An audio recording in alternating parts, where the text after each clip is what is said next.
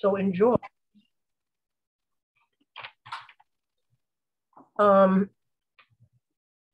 Today, Laura Lecuona and Renate Klein will be talking about Women as Wombs, book by Janice Raymond. And before we start, I just want to make one announcement, is that there is no meeting next week because of the holiday. I will also post that in the chat. Renate and Laura, welcome. Thank you. Thank you, Marian.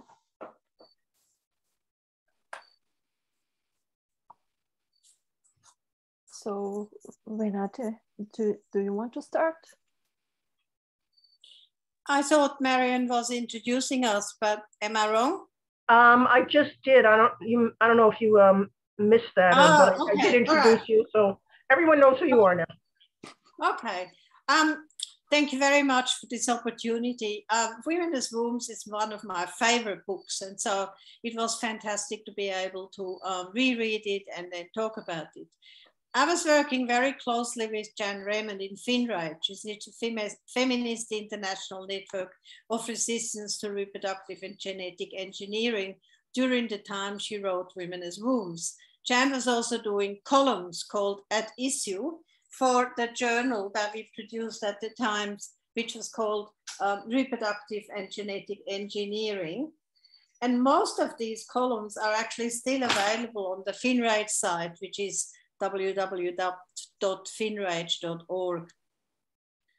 Together with Robin Rowland's Living Laboratories, which I show you here, published a year earlier, Women as Wombs is an incredible book that has not dated and needs to be read or reread to understand the ongoing misogynist and anti-feminist theory and practice underpinning reproductive technologies, especially IVF and surrogacy, that bring so much harm and misery to women.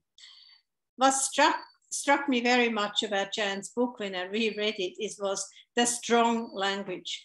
I think we have all become a bit too polite, with the increasing number of men, gay and otherwise, whinging about their absolute need to see their genes manifested in a baby that is grown and carried by a breeder. No, not yet an artificial womb, but a real live woman called gestational carrier or surrogate. Jan would just call them spermatic source or ejaculatory father. Simple and precise. Now, Lara and I will be taking turns discussing the introduction and 6 chapters of this book. But first, Lara, what is your connection to Women as Wombs and Janice Raymond? I don't remember how I found out this book existed, but let me tell you, when was the first time I heard about the reproductive technique of surrogacy? It was maybe 20 years ago, from 2 lesbian friends who were friends with a wealthy gay couple who had made themselves a baby to order. They had inseminated the egg of the sister of one of them with semen from the other one, and had it implanted on their domestic worker. So the woman who had put the egg was the aunt of the child of which she could claim biological motherhood, and the woman who gestated it and gave birth to it would be the nanny. One was supposed to be happy because this gay couple could have their very own baby and parent it, but of course I didn't feel happy at all. Something felt very, very odd. As a loving aunt myself, I imagined I put myself in the awkward position of the aunt who was rather the mother, and the nanny who was in fact the mother, but could never ever dream to say so. I felt very uncomfortable, but in those days, I couldn't explain my discomfort using the word exploitation and the feminist and the radical feminist language.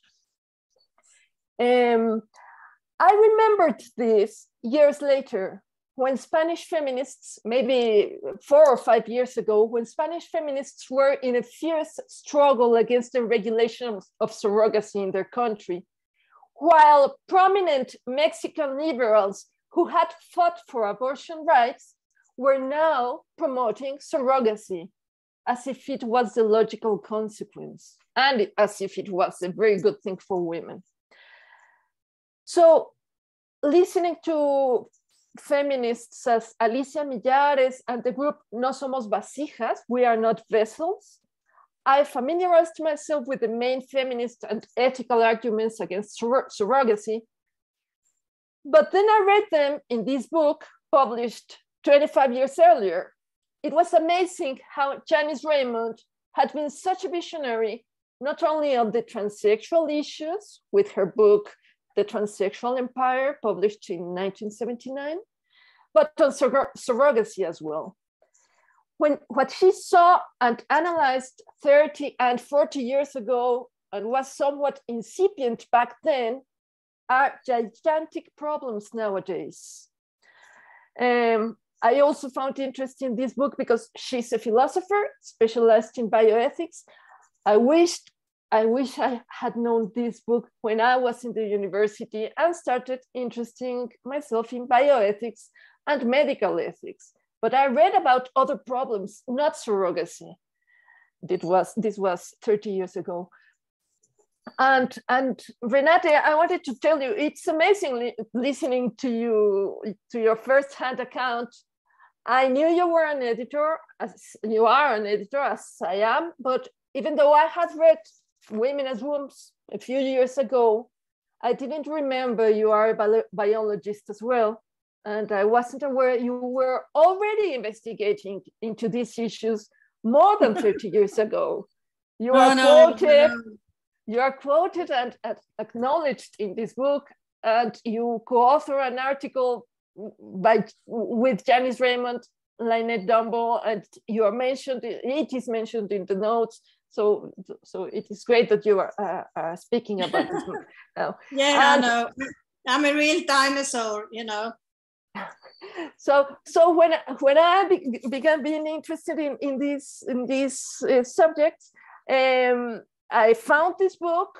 I also found your very own Surrogacy, Human Rights Violation, and Kaksaiki Segment's book, Being and Being But. But there were not many more available back then, 4 or 5 years ago. But there are several who have been published since then, but these were the main books I read when as I told you, became interested in it. I found it in Mexico, a small group, Mexicans against the renting of wombs, FEMBA, Feministas Mexicanas contra Vientres de Alquiler. And something we accomplished back then was make the public, mainly the feminists, aware that this was a feminist issue, but the feminist position was to be against it, because it's not, we as feminists cannot be for the reproductive exploitation of women. And this book makes it very clear how much of an exploitation it is. So that's right. Yeah. Thank you, Laura. That's really interesting. So now let me begin with the introduction. I'm going to say quite a bit about the introduction, not as much later after the other chapters, because the introduction really actually sets out very well what Jan wants to do in this book. So let me begin with a strong quote from this introduction, which she says, "This book is a challenge to medicalized reproductive fundamentalism that reduces infertility to a disease and promotes the new reproductive technologies and contracts as a cure." Jan continues to spell out that because all these technologies, drugs and procedures violate the integrity of a woman's body in ways that are dangerous, destructive, debilitating, and demeaning, quote, "they are a new form of medical violence against women." And that some of them, such as surrogacy, create a traffic in women's bodies, mostly across international borders. And she continues, and I do remind you, this was written in 1993.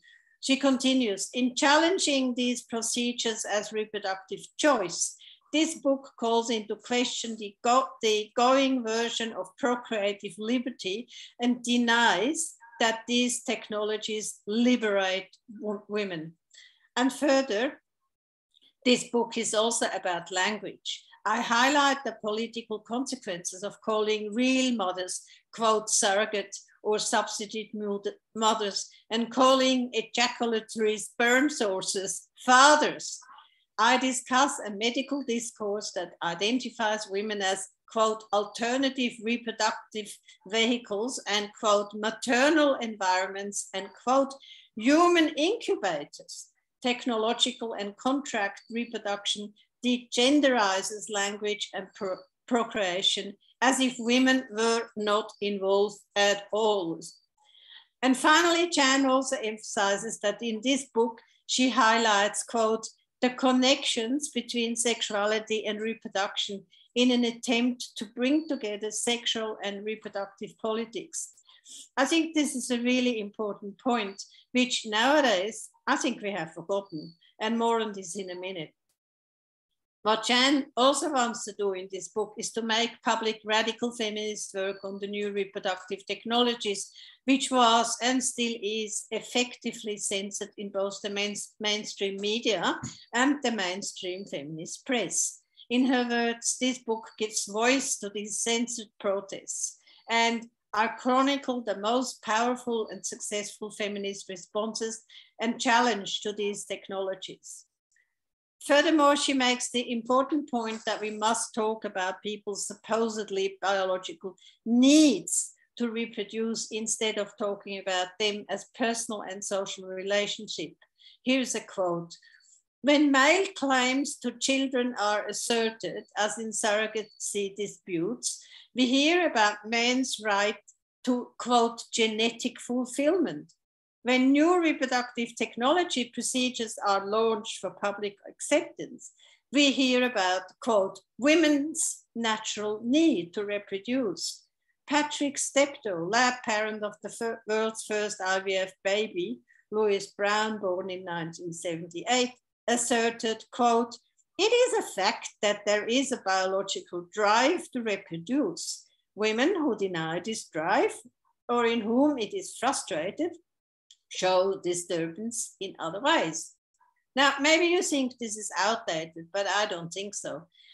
In fact, today, more so than in 1993, any woman who cannot conceive is now assumed to go for IVF treatments, 5 or 10 of them, or as long as the money lasts. And then, if there's still no success, it's off to surrogacy. This is how the escalation has taken place in 30 years.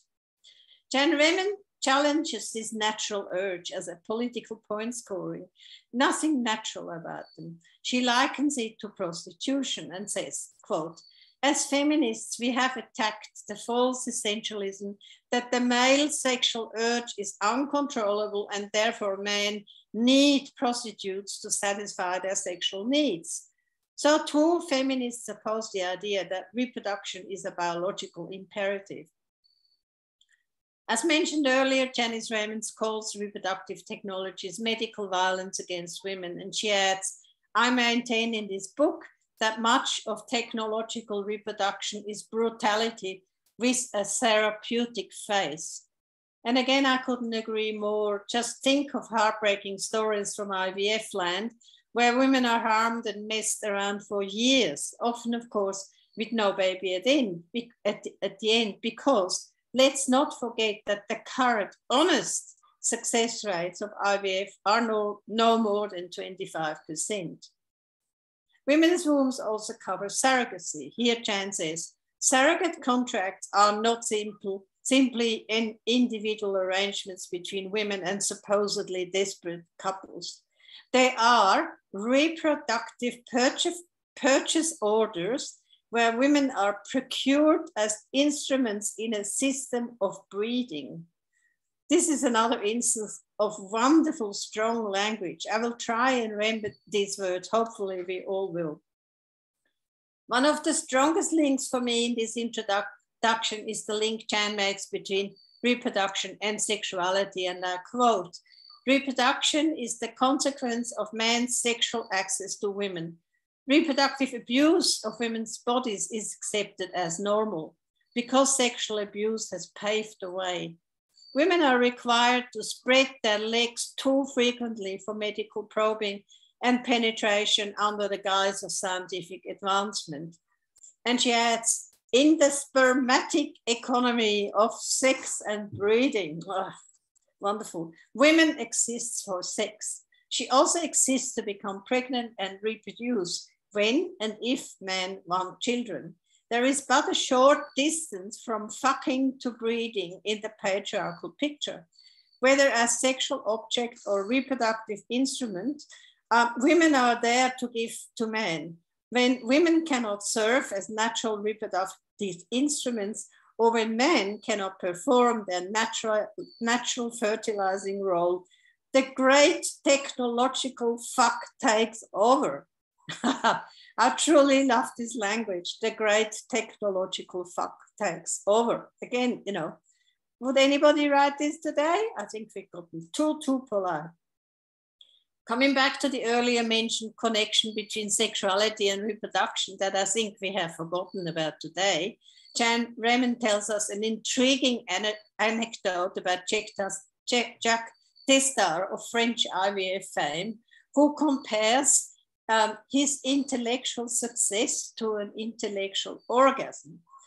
Testard writes of his, quote, incestuous feelings for his IVF child, Amandine, France's first test tube baby. And he says, I invested myself in a role that was not paternal. I felt I was the lover, not the father. I would like to discover her once she's become a person. That's why I see myself more as a lover and not a father. Extraordinary stuff. And as Jan continues, his assumption of fatherhood is questionable enough. More outrageous is his candid admission of sexual fantasy with an egg/fetus/baby he clearly imagines as his lover. Testard also makes clear that the technologies are about penetration. And we don't talk about that anymore.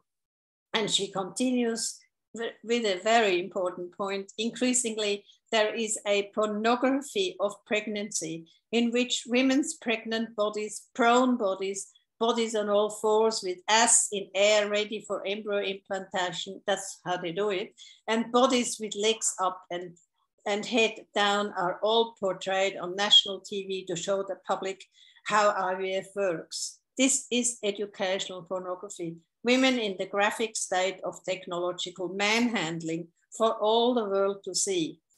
As sociologist Chalna Hammer, also a FinRage member, has stated, at last I have discovered what the term motherfucker means and who the motherfuckers are.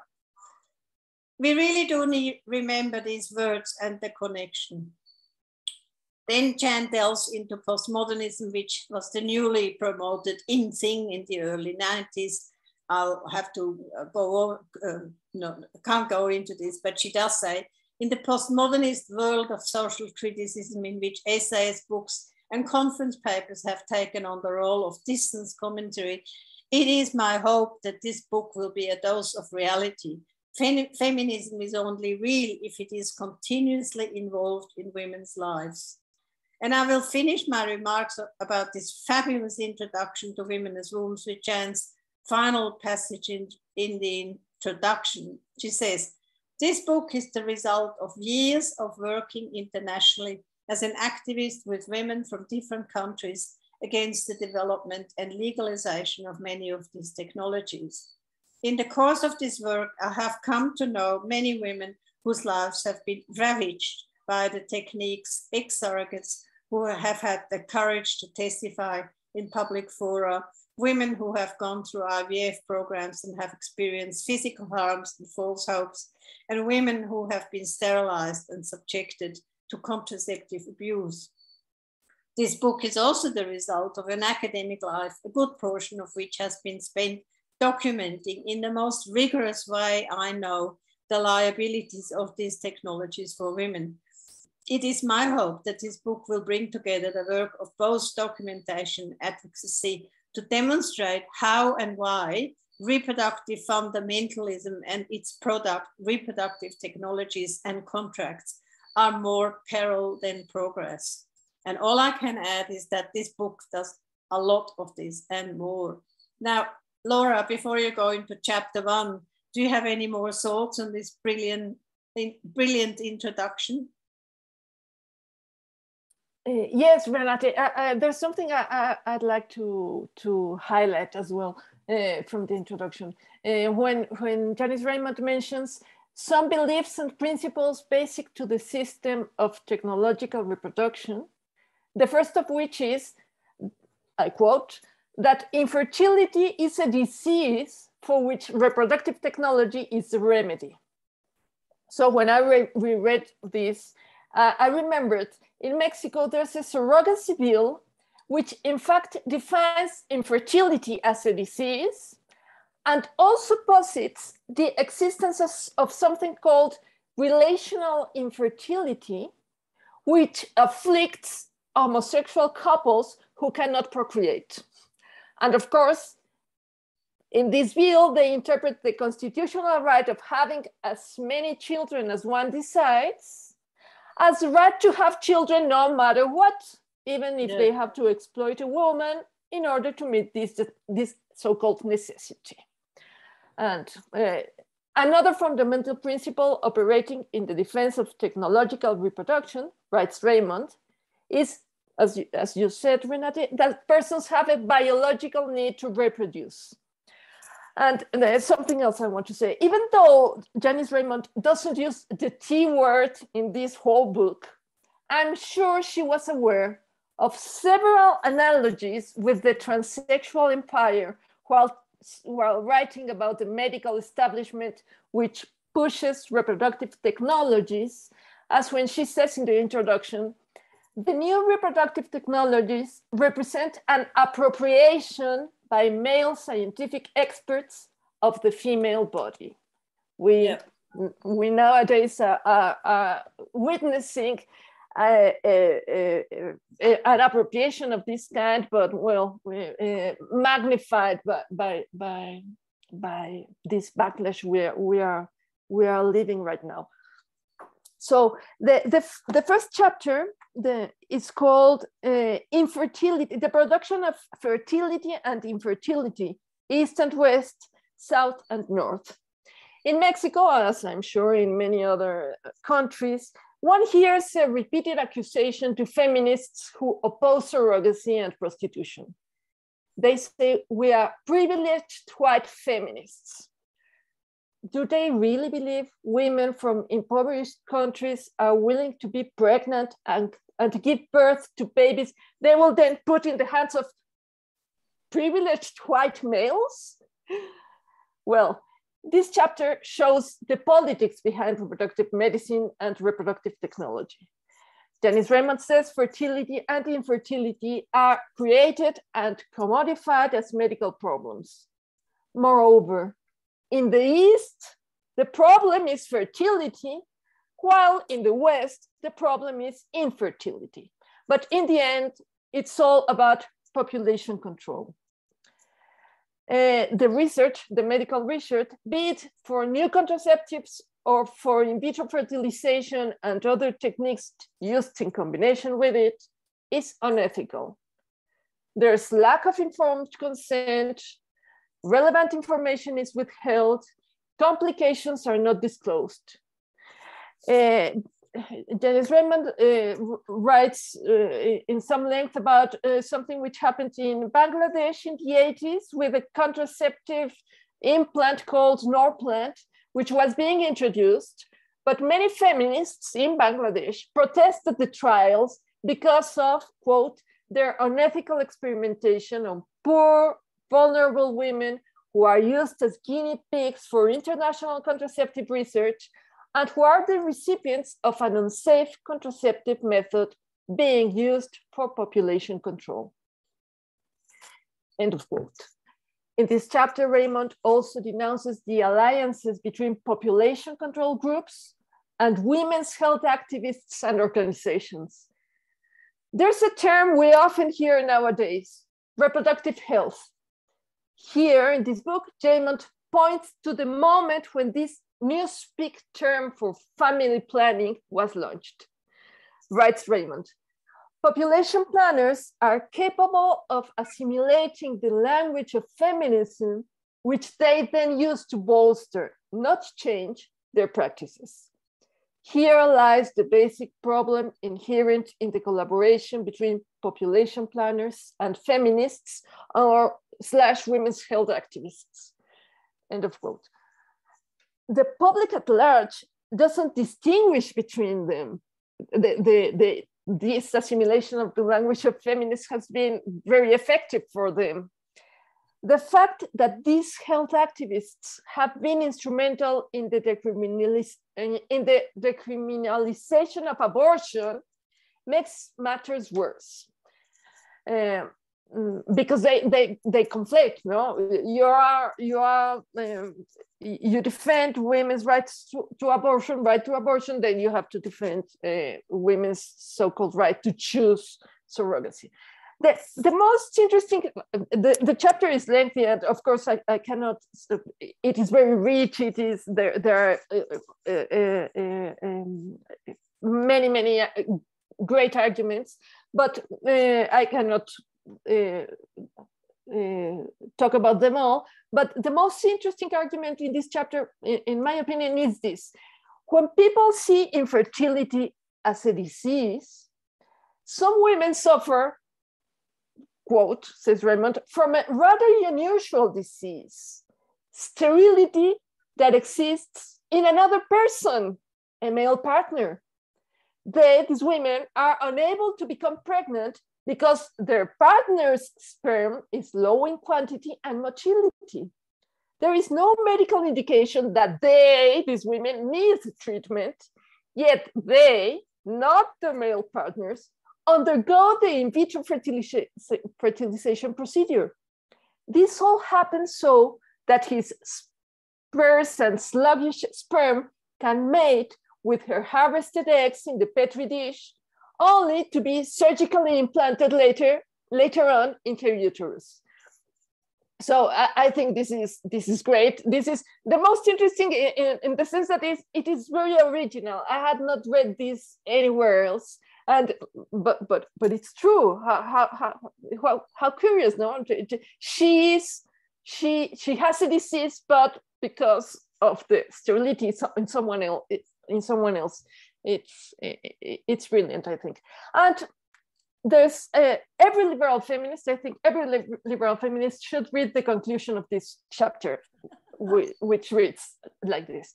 Those who advocate technological reproduction, claiming sympathy for the infertile, fail to extend that same sympathy to the thousands of third world women who are rendered strategically infertile by mass sterilization, contraceptives, and sex predetermination, as in India. It is a sympathy based on an ideology of reproductive liberalism that neutralizes the violation of women that is inherent in these technologies.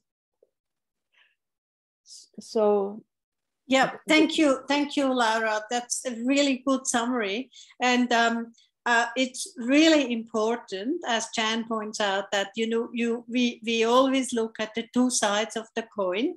Infertility, so-called treatments for women in the West, and sterilization for women in the South. And again, I think at the moment we seem to still focus on the need, especially in the case of surrogacy, to have babies. But what we have forgotten is the harmful contraceptives that are still being applied, especially to African women at the moment. And we desperately need to go back to that and look always at the two sides of the coins. And we in FinRights really did that. That was really important that we had women like Farida Akhtar from Bangladesh with us, and she was obviously focused on what happened to women in Bangladesh. And her study that you mentioned on Norplant was really, really important. Now, in chapter 2, which is called Maternal Environments and Ejaculatory Fathers, New Definition of Motherhood and Fatherhood, In this chapter, Jan Raymond is very critical of equating motherhood with female power, while at the same time, the political power of a new norm of fatherhood grounded in male gametes and genes gains ground in the context of surrogacy. And again, 1993 forward to today, it is even more important today than then. Jan calls this ejaculatory fatherhood and continues.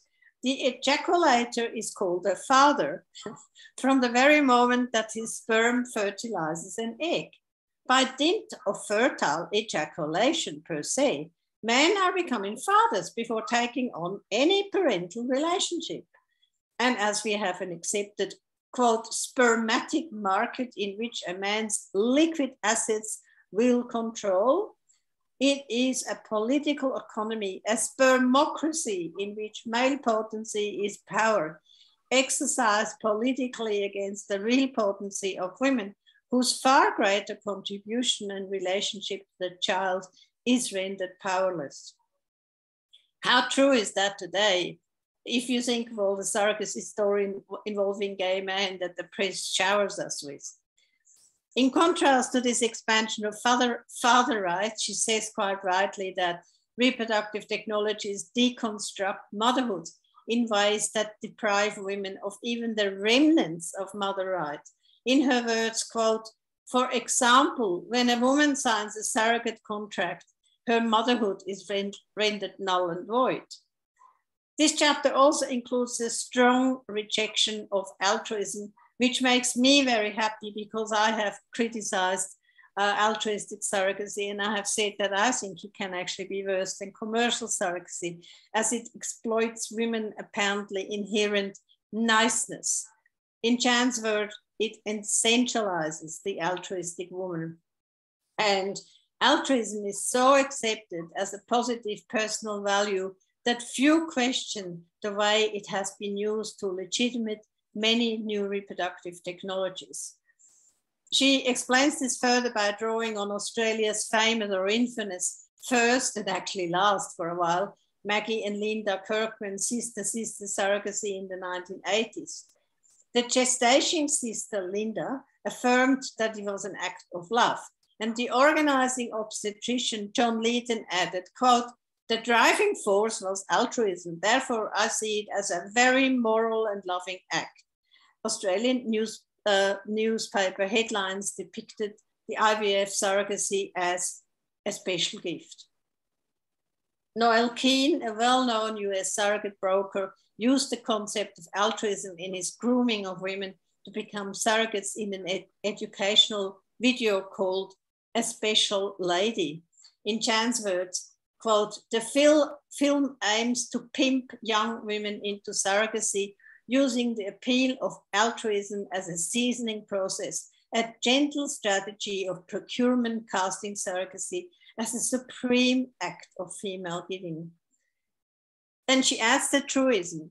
If women were truly lining up to become surrogate mothers out of altruism and concern for the infertile, we would have middle and upper class women bearing the babies of lower class couples, where the added gift of aiding those who cannot afford to pay would be an even greater expression of altruism.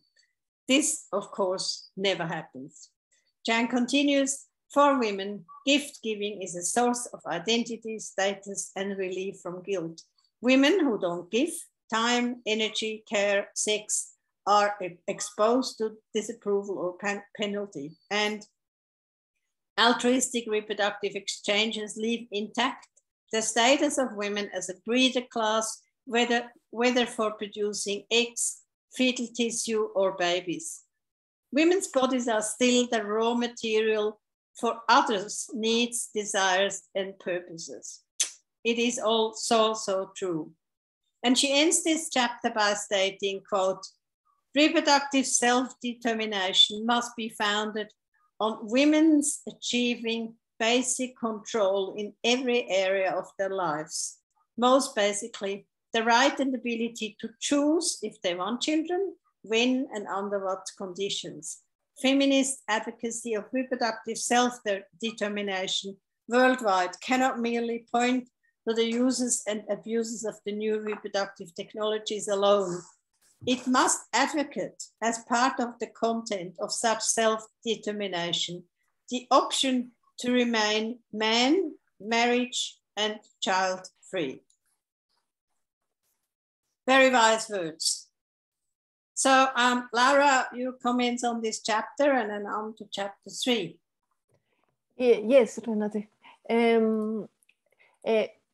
When I read this, Raymond's broad critique of how women's altruism is used as a justification for the reproductive exploitation, how women are supposed to be altruistic, and they are used as reproductive gifts, inevitably comes to mind this male fantasy common amongst men who claim to have a female gender identity, of having wombs transplanted into them. Yes. Of course, the first candidates for altruistically donating their otherwise useless wombs, in air quotes, are lesbians who claim to have a male identity and undergo hysterectomies. Yep, absolutely. I'm sure one of these days they will tell us this is an absolute necessity for them, these males. And the saddest thing is there will be lesbians willing to indulge them and help them achieve this bodily appropriation about Janice Raymond wrote at length in The Transsexual Empire. I'm sure it will happen. I've seen some of these men already boasting about this fantasy. It's so enraging. And also this chapter, Renate, has a very interesting argument about the new definitions of motherhood and fatherhood. And she says, I'm not sure if I can convey it as well as she does here, but in ancient Greece, the important thing to claim to be a parent was the sperm, the ejaculatory parent, the ejaculatory father was the father because the woman was only a vessel. This means the genetic element was the important one. And then when the criteria for saying some woman is the mother is the egg, this is making the motherhood important by way of the genetic element, not the gestational part of it, so to say. So it's the mother is important in how to say, in as much as it is similar to the sperm, which is the important thing. But the egg is important only if it is in accordance with the sperm, so to say. If the egg and the sperm are not aligned, then the egg doesn't matter at all. And this is exemplified in some court cases which Janice Raymond mentions, when the father was given the how do they say, when there's a divorce and what's the word, you know, when there's a divorce and somebody has to keep the children, and there's this legal term for custody, yeah, they give the custody to the man. And a woman who gestates another, the baby for which she then gives or sells to another one, cannot claim motherhood. But sometimes the woman who gave the egg can claim motherhood. But if there's an example here, if there's a man who gave the sperm and he claims parenthood, he claims fatherhood, and this against the woman who gave the egg. For example, if she wants, it was a case about fertilized embryos. She wanted the woman wanted to use them even after she was divorced from the man who gave the sperm, but the man doesn't want, the man wants them to be destroyed. The judges gave the reason to the father won the case, because then even though there was the egg, but the sperm prevailed, so to say. I'm sorry if I wasn't clear enough, but read this. I tell to the public, read the second chapter. It's amazing. It's brilliant. This argument is. I hadn't read it anywhere, and I haven't read it anywhere else since. But it's sophisticated, yes, but it's brilliant. So, and chapter 3, which is called A Critique of Reproductive Liberalism, includes a richness, as all the other chapters, a richness of arguments against the dominant claims from liberal feminists defending surrogacy nowadays, particularly those who think the right to choose, brandished to defend the right to abortion, extends automatically to surrogacy as some theoretical right to choose being exploited to fulfill the desire of other people to have babies. And says Raymond, quote, "The right to equality, the right to procreate, and even the right to choose what to do with one's own body fail to address the underlying structure of male-dominant social relations in which certain women are created as a breeder class and where women are commodified as reproductive beings to be bought and sold in the spermatic marketplace. Moreover," and this is another quote, "pro-choice has become the rallying cry of women's and reproductive rights groups in the United States today." This is in 1983, and in Mexico as well, I might add. "Not pro-woman, but pro-choice, as if the latter might attract those who are not certain about their commitment to women's rights, but are indeed committed to the quintessential American value of choice. Reliance on choice, especially as promoted by women's groups, lacks not only vision, but honesty." End of quote. And Raymond, in this book, doesn't talk about gay couples resorting to surrogacy, because in 1983, this was not a thing. But rereading this chapter, I kept remembering this cry, "Get the L out," you know, get the lesbian out of LGBT, lesbian, gay, bisexual, transsexual, Q, etc.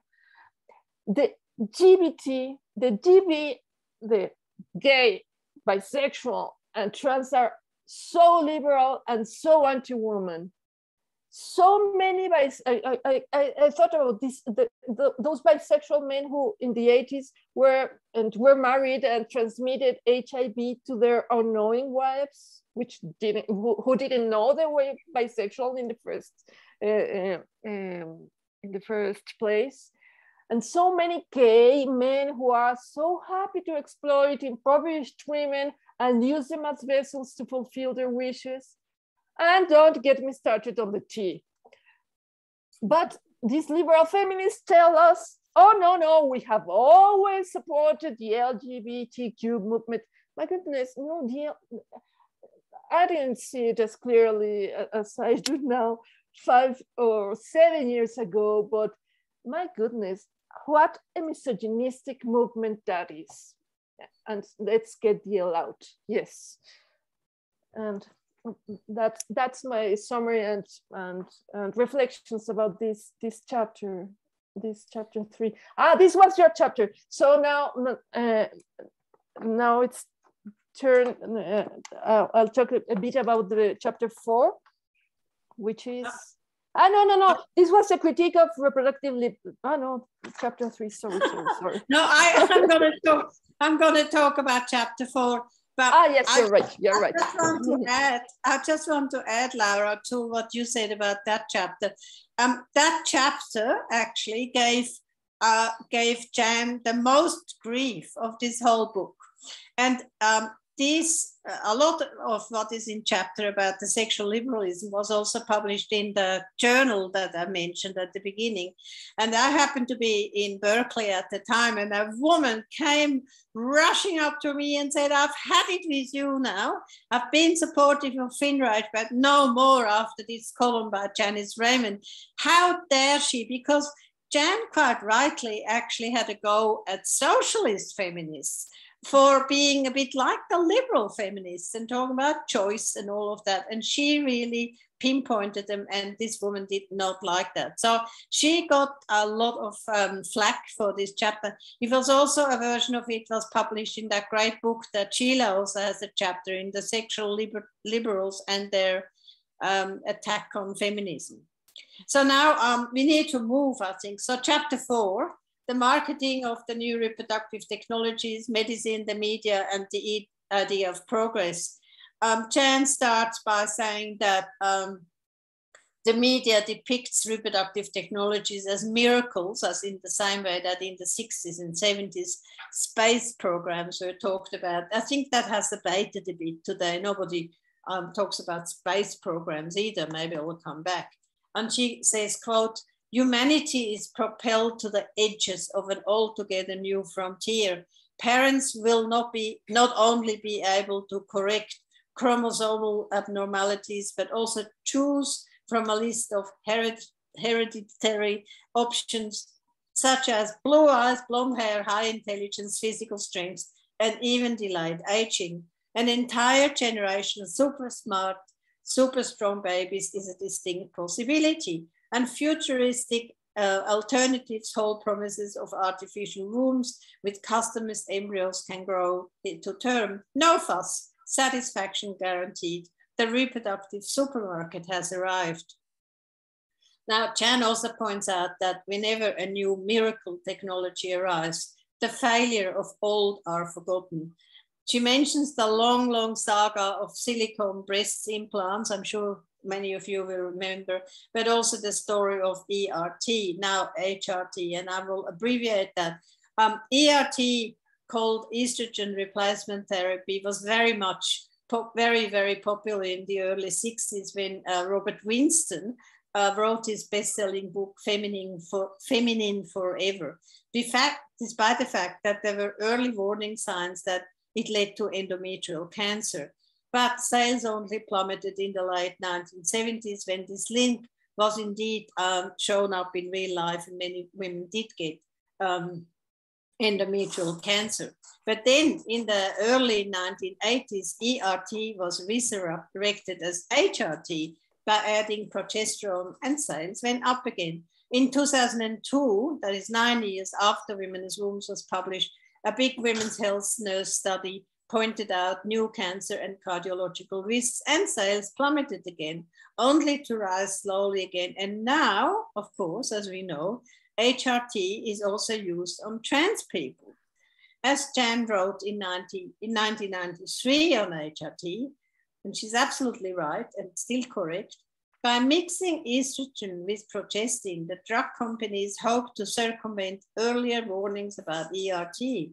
But many of the questions regarding safety are still unanswered, and the proponents of the combined therapy fail to recognize the absurdity of using one synthetic hormone, progesterone, to combat the ill effects of another synthetic hormone, estrogen. And this is such an important point, and this is now what's happening to these trans people, men, who will stay on this estrogen for life and will die prematurely and have many, many cancers and other cardiological problems. Jan then also goes on to say that anybody who is skeptical of these technologies are called either dinosaurs or rigid thinkers. And she quotes one of my favorite writers, which is Dr. Richard Seed. That's actually his real name, and he had a fertility clinic in Chicago, who said, there is no controversy. Forgot this business about that's illegal, immoral, and stop and think. We should charge ahead and do it and forget about the moral minority who want to live in the 5th century. The greatest menace to progress is rigid thinking. And then in 1998, he also said he was ready to clone children. Luckily, he never got to do that. I actually Googled him. I don't know if he's still alive. He's not in his clinic anymore.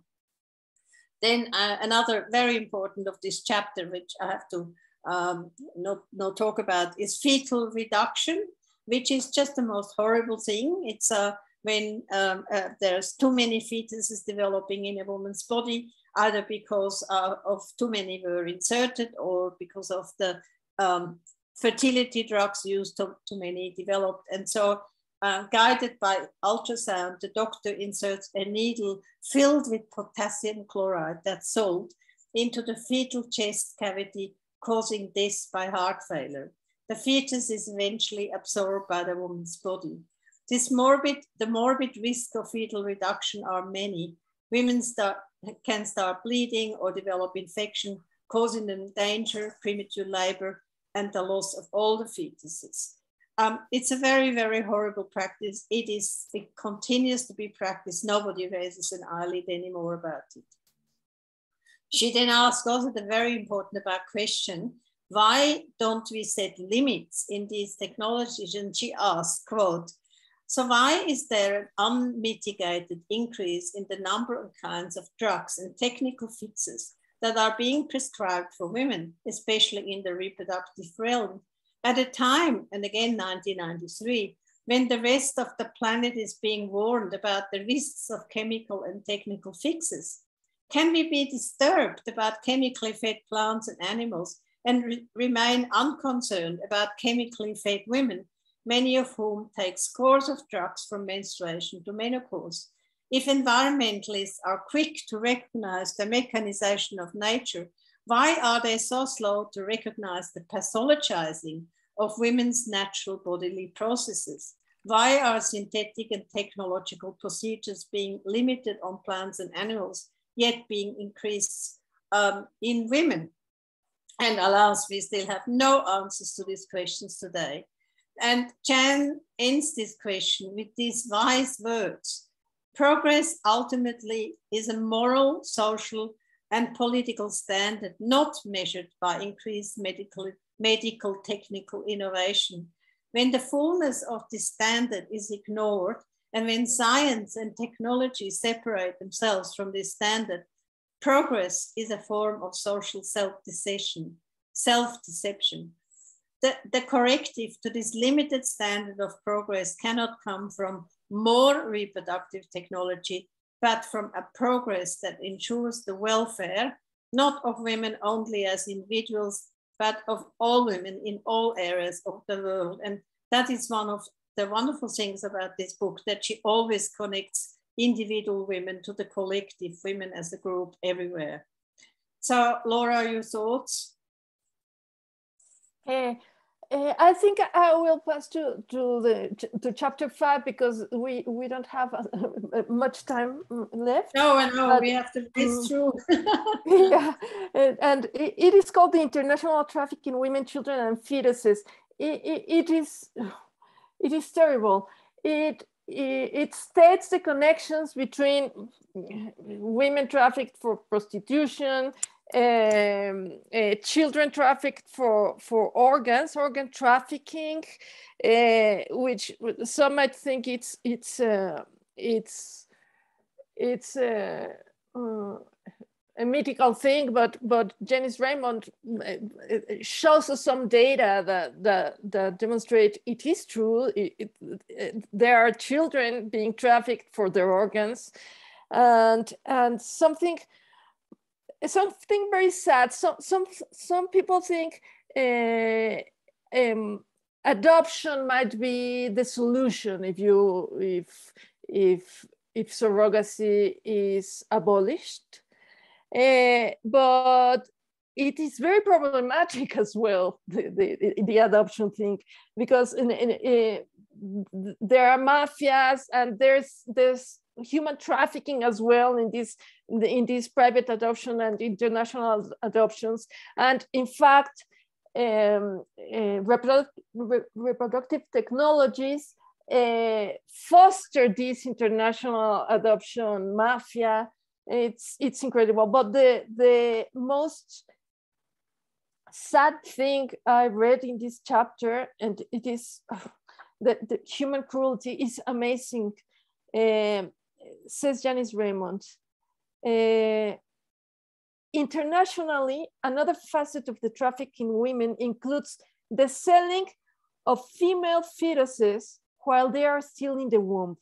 In India, a 1986 study by the Joint Women's Program documented that parents are selling unborn female children into prostitution.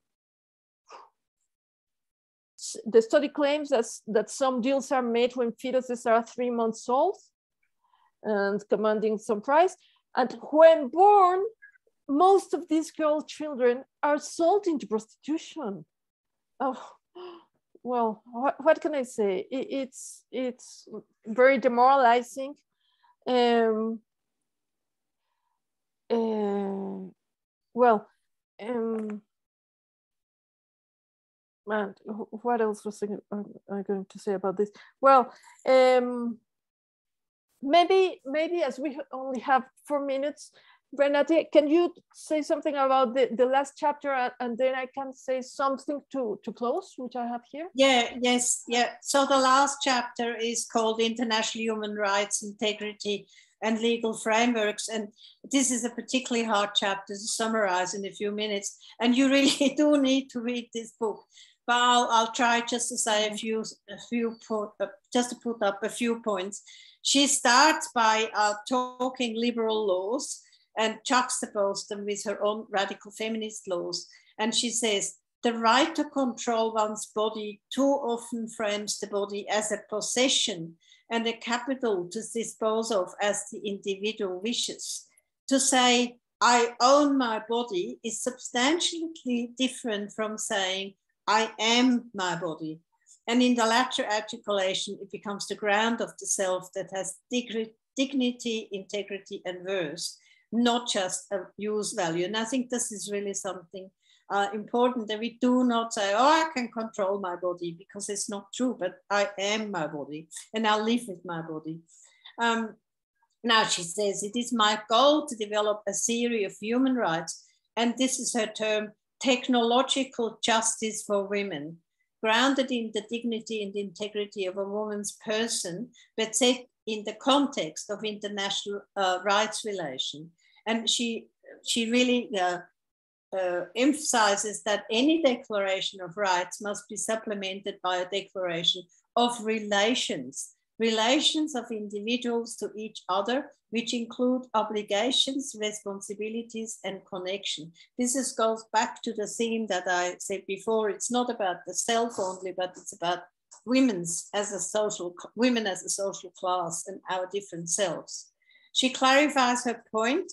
Any valorizing of reproductive technologies as help for the infertile only helps sentimentalize women's inequality. It dismisses at the outset gender-specific questions such as, why do women bear the burden of these painful, unhealthy, and risky technologies? Why are women in the West channeled into motherhood as any cost to themselves? Why are women in the third world channeled out of motherhood any cost to themselves? Very, very important. And she says, we need to rejoin the ethical and the political. Without it, values such as the dignity or integrity of a woman's body have no political meaning, and politics has no ethical grounding. Then the next section is called Recentering the Subject, on the need for an ethics of the dignity and integrity for women. But I think I'll leave that out. And then she delves into the crucial topic of regulation versus abolition, on which, of course, we all have a view. And she says very wonderfully, regulation is exactly what the supporters and developers of technological reproduction want. It functions as quality control rather than as critical challenge. It gives the surrogacy brokers a stable marketing environment and makes the process of surrogacy more convenient. It also gives the IVF clinics a way of quality controlling the success rate, so that only the most successful centers survive and competition is edged out. And her conclusion, ultimately in this book, I contend that I want abolition, not regulation. Yep, the starting point for the protection of women's bodily integrity is the abolition of technological reproductive by penalizing its vendors and purveyors and by preventing women from being technologically ravaged. But alas, as we know, this has not happened, but we need to keep saying it. Then she goes on to say, and a concrete example, women need an international convention against medical exploitation developed by NGOs that would declare women's right to bodily integrity, support women's established right to human dignity and physical well-being, and work to prohibit the expansionism of contractual and technological reproduction. And alas, this too has not happened. And I believe that is even less likely now than it was in '93. The UN has changed for the worse. And as you all know, we now have to fight for survival of the word woman. No doubt, Jan would, however, or she does actually know, pleased to see that in the new book, which we have just published, Towards the Abolition of Surrogate Motherhood, a 14-page feminist convention for the abolition of surrogate motherhood is included, that we are spreading wide and far. It's never going to be a UN convention, but we called it a feminist convention. And to give Janice Raymond the last word in the book, no radical feminist believes that legislation itself will bring an end to women's sexual and reproductive subordination. Legislation can often be subverted for male-dominant purposes, but regulatory legislation makes that subversion all the more likely. A radical feminist politics takes seriously the need to provide women with a full stop to this battle over women's bodies. A radical feminist politics demands technological justice. That's a very beautiful last sentence. So we almost made it, didn't we, Laura? Yes, but I'd like to say some final words. There's so much we had to leave out, invite the women who are here to read the book, which is published by Spinifex Press. But my last words would be a quote from you, Renate. You wrote in Surrogacy, a Human Rights Violation, which, by the way, Joe asked, what is best modern book on this? Surrogacy, a Human Rights Violation by Renate Klein in Spinifex Press might be that one. And Renate says, we may not be able to finish off the dirty global surrogacy business exploiting vulnerable people anytime soon, but hopefully we can shine some public light on the ruthless operations and also hold a mirror to the faces of those fence-sitting, wishy-washy, harms minimization liberals who could join with us and make our work truly move mountains.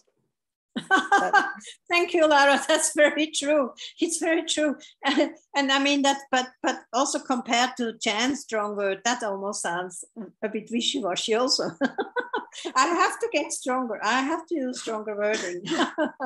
But no, it's really so annoying. So many women could join us instead of saying, oh, well, you know, this poor gay man, how else can they have babies? Yeah, okay. Well, it's we are 4 minutes behind after the hour, so maybe I think we've done remarkably well, Laura. Congratulations to us, really. And I really can not only say it one more time. Please do read this book. It's just such a good read because of her very clear thought, and she as in the Transsexual Empire, and of course the latest book, you know, the Doublethink. Jan is one of her foremost radical feminist thinker, and we have to be very grateful to her for her life's work. Yes, indeed. All right. Well, is somebody going to say goodbye to us, or do we have to say goodbye to everybody? I'm sorry we didn't get the questions. We really tried, but we just couldn't. because we have to cut already quite a lot, so much in this book. Yes, but well, it was a pleasure being with you here, Renate, speaking about this book. And you thank too, you. Laura. We should do this in real life at some point. Yeah, I would love it. Do a good double act. Thank you very much, Renate and Laura. Appreciate it. That was great. We'll sign off. Thanks very much. Bye-bye. Okay, bye. Bye-bye. Thank Bye-bye. you.